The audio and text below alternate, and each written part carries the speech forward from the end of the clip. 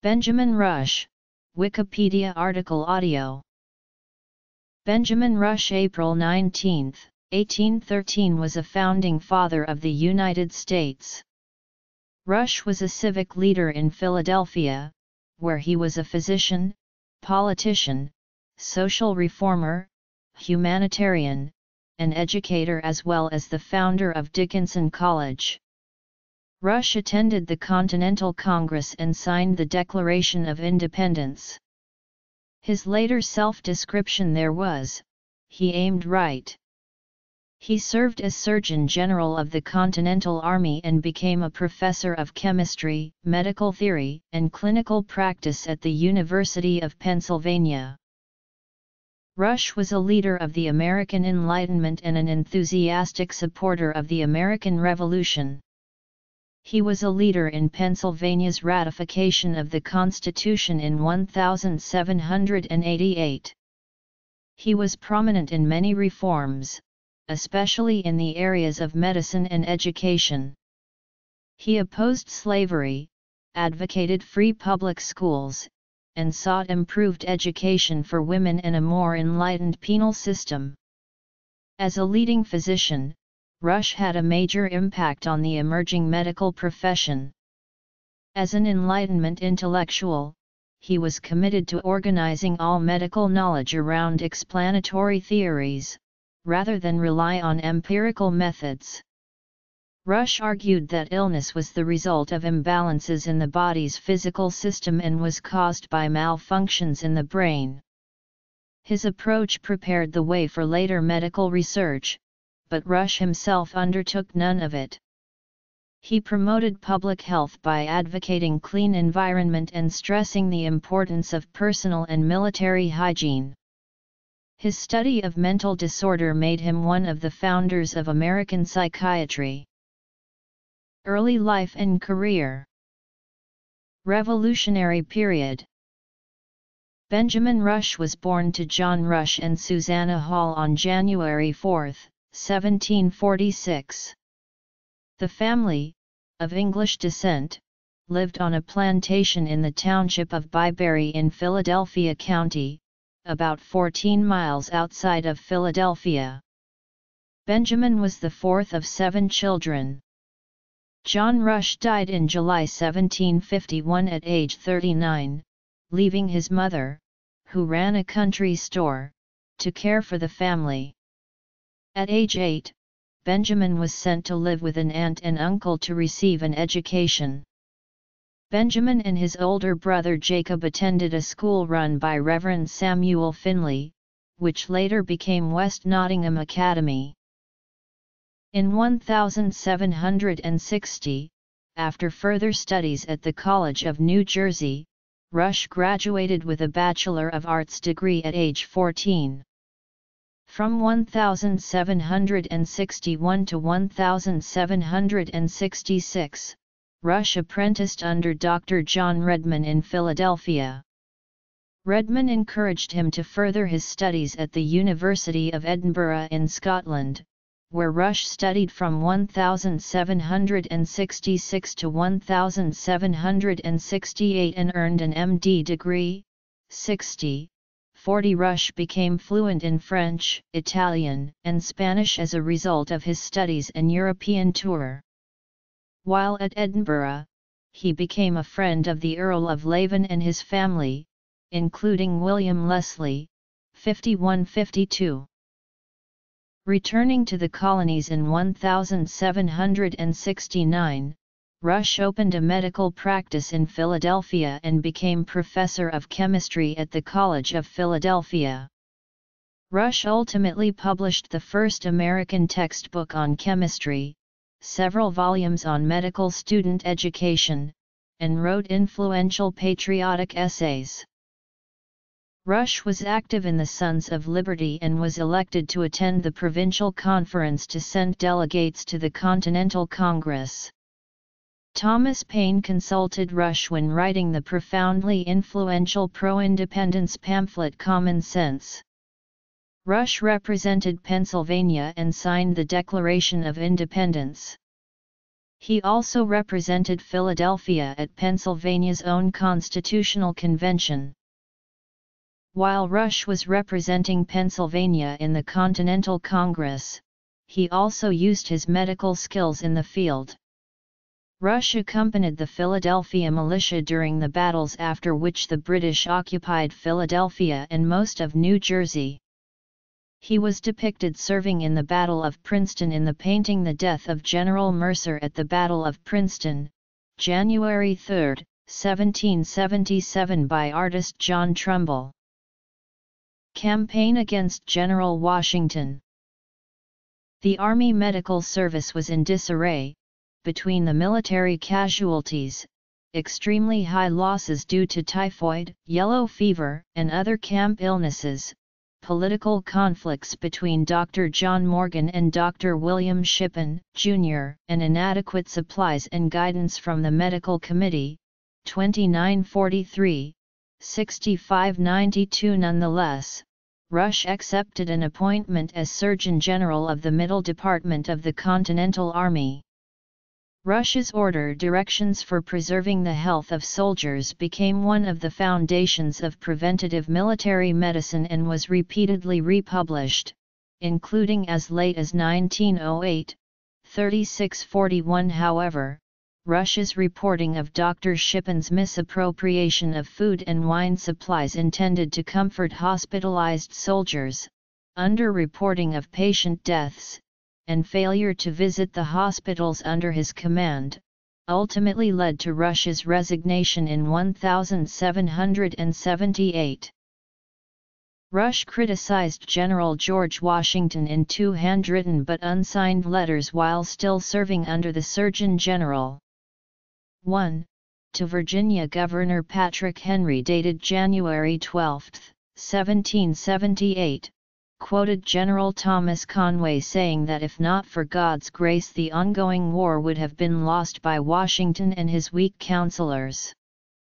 Henry forwarded the letter to Washington, despite Rush's request that the criticism be conveyed orally, and Washington recognized the handwriting. At the time, the Conway cabal was trying to replace Washington with Horatio Gates as Commander-in-Chief. 133-34. The letter also relayed General John Sullivan's criticism that forces directly under Washington were undisciplined and mob-like, and contrasted Gates' army as a well-regulated family. 212-215. 10 days later, Rush wrote to John Adams relaying complaints inside Washington's army, including about bad bread, no order, universal disgust, and praising Conway, who had been appointed to Inspector General, 136-37. Post-revolution. Dr. Shippen sought Rush's resignation and received it by the end of the month after Continental Congress delegate John Witherspoon, chairman of a committee to investigate Morgan's and Rush's charges of misappropriation and mismanagement against Shippen, told Rush his complaints would not produce reform. 1920. Rush later expressed regret for his gossip against Washington. In a letter to John Adams in 1812, Rush wrote, "He was the highly favored instrument whose patriotism and name contributed greatly to the establishment of the independence of the United States." Rush also successfully pleaded with Washington's biographers Judge Bushrod Washington and Chief Justice John Marshall to delete his association with those stinging words. 137. In his book 1776, David McCullough quotes Rush, referring to George Washington. The Philadelphia physician and patriot Benjamin Rush, a staunch admirer, observed that Washington has so much martial dignity in his deportment that you would distinguish him to be a general and a soldier from among 10,000 people. There is not a king in Europe that would not look like a valet de chambre by his side. Corps of Discovery.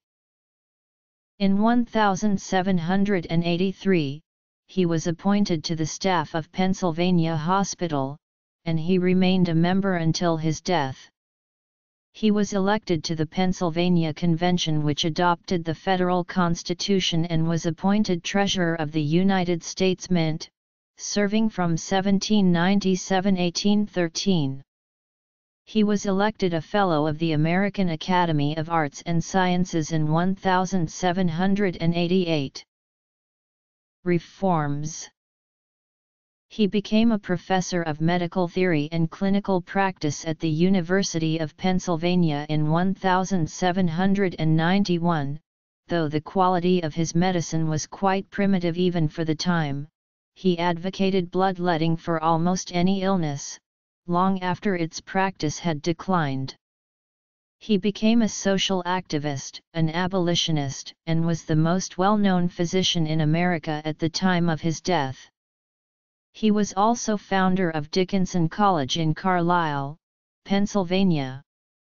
In 1794, he was elected a foreign member of the Royal Swedish Academy of Sciences. Anti-slavery.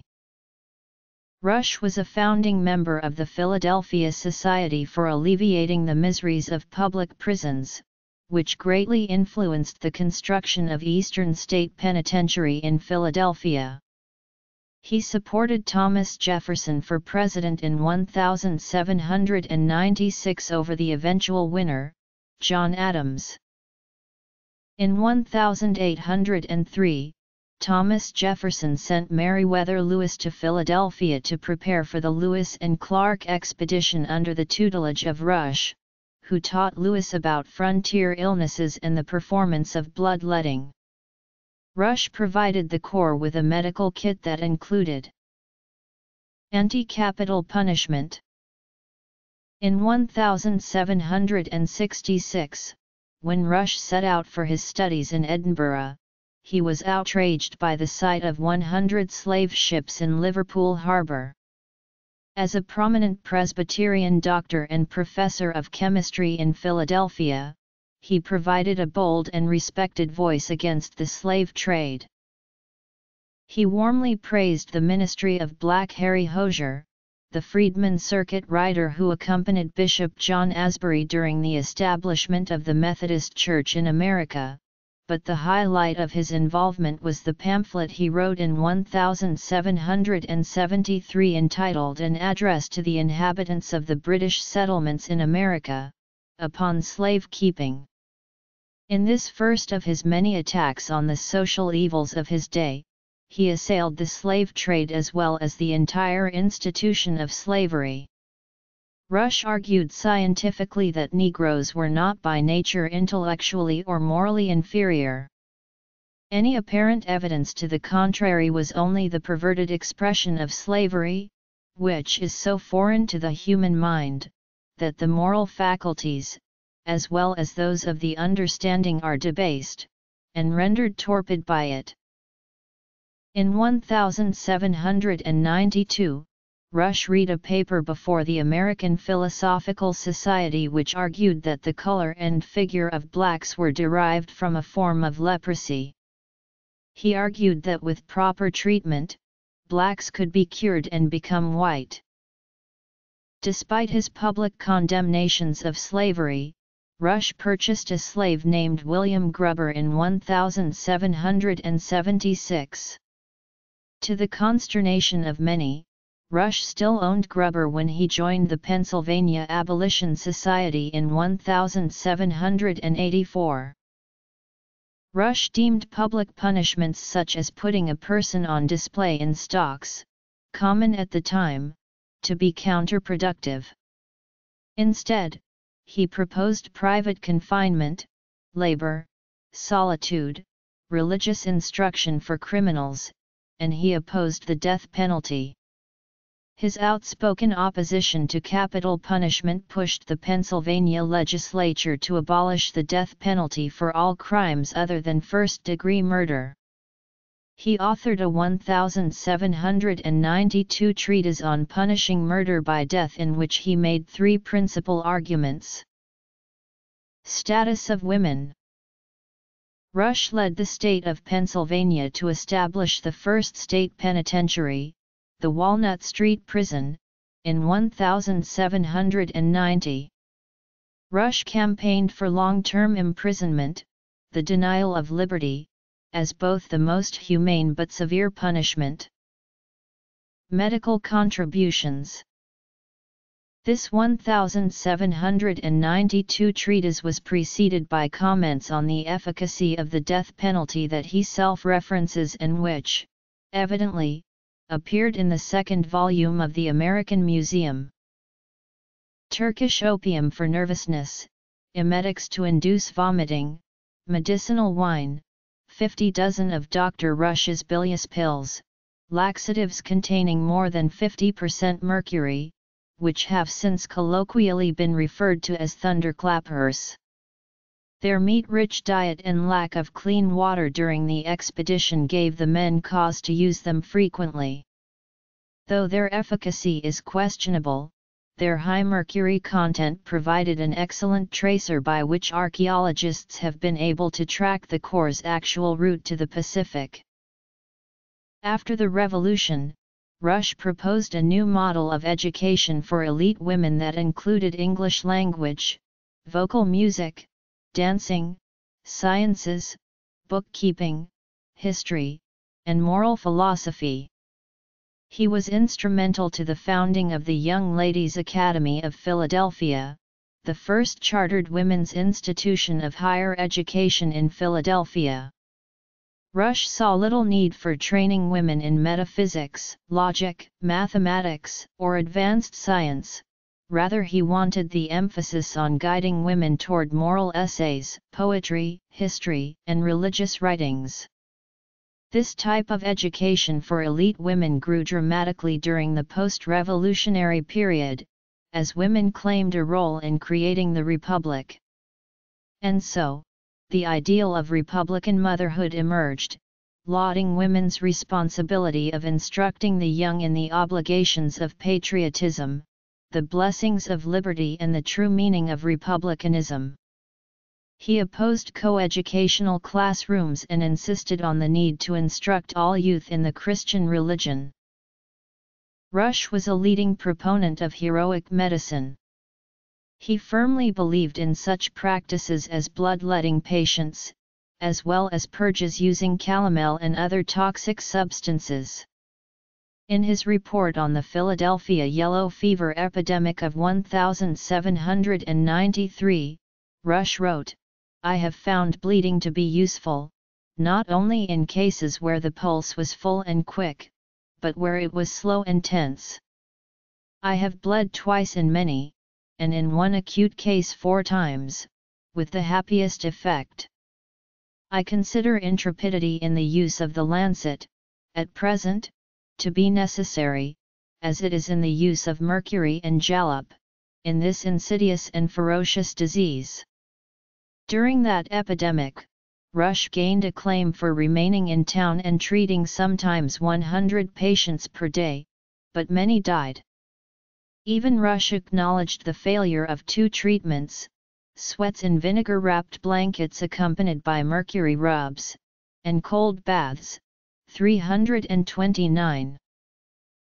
William Cobbett vociferously objected to Rush's extreme use of bloodletting, and even in Rush's day and location, many physicians had abandoned on scientific grounds this favorite remedy of Rush's former teachers Thomas Sydenham and Hermann Baur have.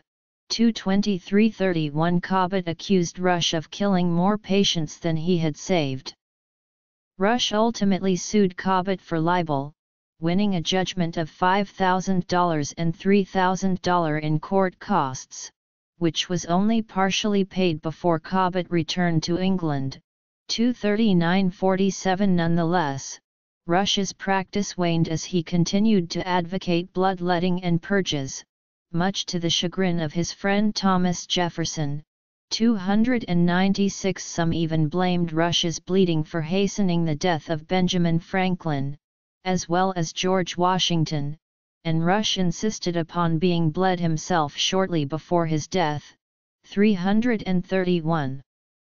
363, 220, 295. Physical medicine. Mental health. Educational legacy. Religious views and vision. Rush also wrote the first case report on dengue fever. Perhaps his greatest contributions to physical medicine were his establishment of a public dispensary for low-income patients, and public works associated with draining and rerouting Dock Creek.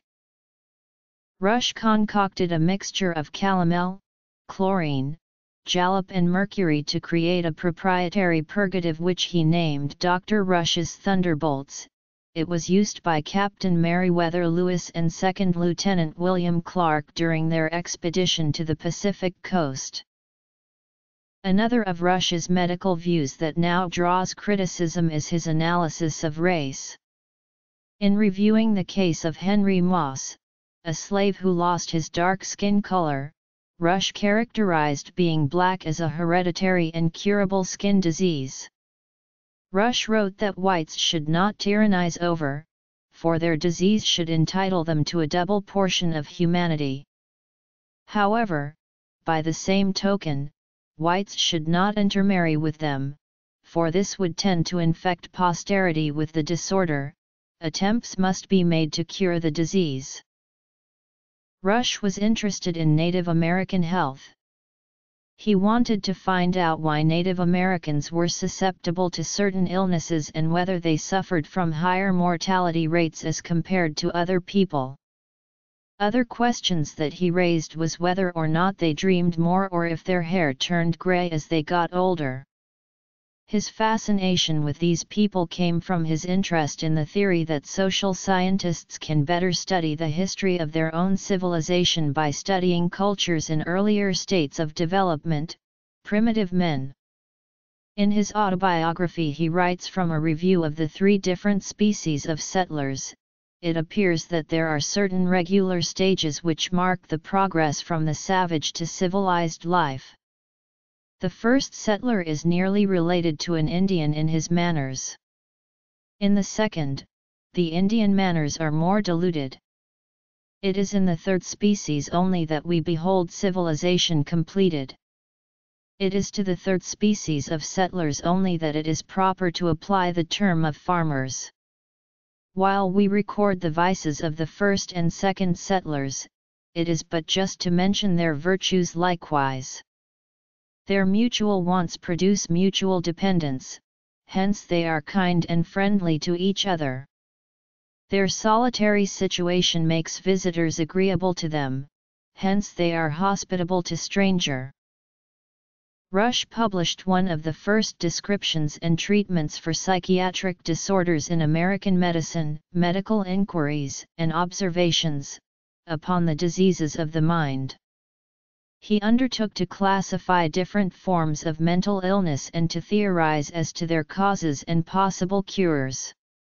Rush believed that many mental illnesses were caused by disruptions of blood circulation, or by sensory overload, and treated them with devices meant to improve circulation to the brain such as a centrifugal spinning board, and inactivity/sensory deprivation via a restraining chair with a sensory deprivation head enclosure.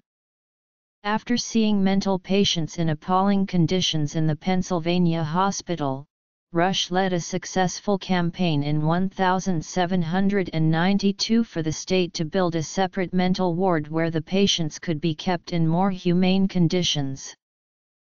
Rush believed, as did so many physicians of the time, that bleeding and active purging with mercury chloride were the preferable medical treatments for insanity, a fact evidenced by his statement that, "It is sometimes difficult to prevail upon patients in this state of madness, or even to compel them, to take mercury in any of the ways in which it is usually administered.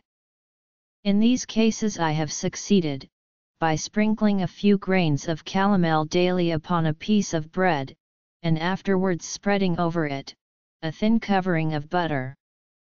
Rush followed the standard procedures of bleeding and treatment with mercury. He did believe that coercion and restraint, the physical punishment, chains and dungeons, which were the practice of the time, were the answer as proven by his invention of the restraint chair and other devices. For this reason, some aspects of his approach could be seen as similar to moral therapy, which would soon rise to prominence in at least the wealthier institutions of Europe and the United States. Rush is sometimes considered a pioneer of occupational therapy, particularly as it pertains to the institutionalized. In Diseases of the Mind, Rush wrote, "Personal Life and Death. It has been remarked that the maniacs of the male sex in all hospitals, who assist in cutting wood, making fires, and digging in a garden, and the females who are employed in washing, ironing, and scrubbing floors, often recover, while persons, whose rank exempts them from performing such services, languish away their lives within the walls of the hospital." Furthermore, Rush was one of the first people to describe savant syndrome. In 1789, he described the abilities of Thomas Fuller, a lightning calculator. His observation would later be described in other individuals by notable scientists like John Langdon Down. Rush pioneered the therapeutic approach to addiction. Prior to his work, drunkenness was viewed as being sinful and a matter of choice. Rush believed that the alcoholic loses control over himself and identified the properties of alcohol, rather than the alcoholic's choice, as the causal agent. He developed the conception of alcoholism as a form of medical disease and proposed that alcoholics should be weaned from their addiction via less potent substances. Writings. Archival collections. Rush advocated for more humane mental institutions and perpetuated the idea that people with mental illness are people who have an illness, rather than inhuman animals. He is quoted to have said, "Terror acts powerfully upon the body, through the medium of the mind, and should be employed in the cure of madness." He also championed the idea of partial madness, or that people could have varying degrees of mental illness. The American Psychiatric Association's seal bears an image of Rush's purported profile at its center. The outer ring of the seal contains the words American Psychiatric Association 1844. The association's history of the seal states, "The choice of Rush for the seal reflects his place in history." Rush's practice of psychiatry was based on bleeding, purging, and the use of the tranquilizer chair and gyrator. By 1844 these practices were considered erroneous and abandoned. Rush, however, was the first American to study mental disorder in a systematic manner, and he is considered the father of American psychiatry. During his career, he educated over 3,000 medical students, and several of these established Rush Medical College in his honor after his death. One of his last apprentices was Samuel A. Cartwright, later a Confederate States of America surgeon charged with improving sanitary conditions in the camps around Vicksburg, Mississippi, and Port Hudson, Louisiana. Rush University Medical Center in Chicago, formerly Rush Presbyterian St. Luke's Medical Center, was named in his honor. Rush advocated Christianity in public life and in education and sometimes compared himself to the prophet Jeremiah. Rush regularly attended Christ Church in Philadelphia and counted William White among his closest friends. Ever the controversialist, Rush became involved in internal disputes over the Revised Book of Common Prayer and the splitting of the Episcopal Church from the Church of England, as well as dabbled with Presbyterianism, Methodism, and Unitarianism. 312, 1112, 1617, 269-70, 322, 346. In a letter to John Adams, Rush described his religious views as a compound of the orthodoxy and heterodoxy of most of our Christian churches. Christian Universalists consider him one of their founders, although Rush stopped attending that church after the death of his friend, former Baptist pastor Elhanan Winchester in 1797. Rush fought for temperance, 379-380 in both public and Sunday schools. He helped found the Bible Society at Philadelphia, and promoted the American Sunday School Union. When many public schools stopped using the Bible as a textbook, Rush proposed that the U.S. government require such use, as well as furnish an American Bible to every family at public expense. In 1806, Rush proposed inscribing "The Son of Man came into the world, not to destroy men's lives, but to save them," above the doors of courthouses and other public buildings. Earlier, on July 16, 1776, Rush had complained to Virginia's Patrick Henry about a provision in that state's Constitution of 1776 which forbade clergymen from serving in the legislature. Rush felt that the United States was the work of God. "I do not believe that the Constitution was the offspring of inspiration, but I am as perfectly satisfied that the Union of the United States in its form and adoption is as much the work of a divine providence as any of the miracles recorded in the Old and New Testament." In 1798, after the Constitution's adoption, Rush declared, "The only foundation for a useful education in a republic is to be laid in religion. Without this there can be no virtue, and without virtue there can be no liberty, and liberty is the object and life of all republican governments." There is no evidence that he ever claimed, "Unless we put medical freedom into the Constitution, the time will come when medicine will organize into an undercover dictatorship and force people who wish doctors and treatment of their own choice to submit to only what the dictating outfit offers." This bogus quote has terms like undercover, outfit and dictatorship that according to the Oxford English Dictionary were not used this way during his lifetime. Before 1779, Rush's religious views were influenced by what he described as Fletcher's controversy with the Calvinists in favor of the universality of the atonement. After hearing Elhanan Winchester preach, Rush indicated that this theology embraced and reconciled my ancient Calvinist ical, and my newly adopted principles. From that time on I have never doubted upon the subject of the salvation of all men. To simplify, both believed in punishment after death for the wicked.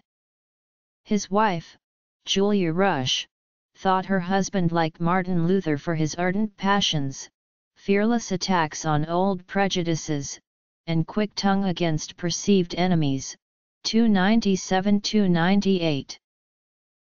Rush helped Richard Allen found the African Methodist Episcopal Church. In his autobiography, Allen wrote, "By this time we had waited on Dr. Rush and Mr. Robert Ralston, and told them of our distressing situation. We considered it a blessing that the Lord had put it into our hearts to wait upon those gentle men.